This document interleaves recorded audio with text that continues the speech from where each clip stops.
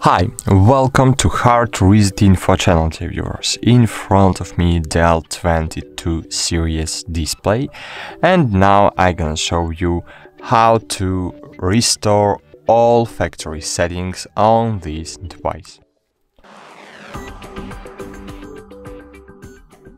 So firstly, you need to click on the one of the navigation buttons, then click on the settings button.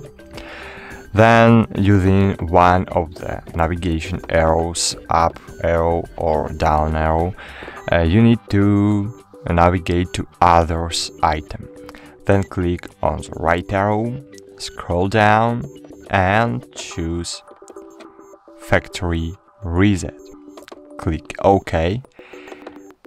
Choose Yes using left arrow button and click Yes. Wait a while and great, that's it. Thanks for watching, like this video, subscribe to our channel, and bye. See you.